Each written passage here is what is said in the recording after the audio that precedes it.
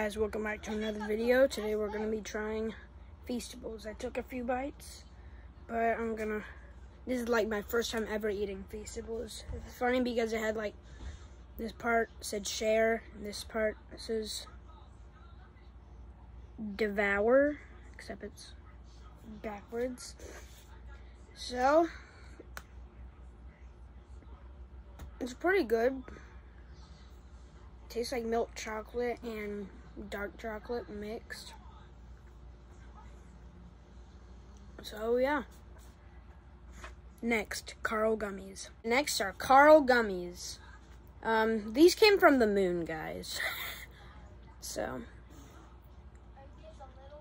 Ooh, that's pretty good.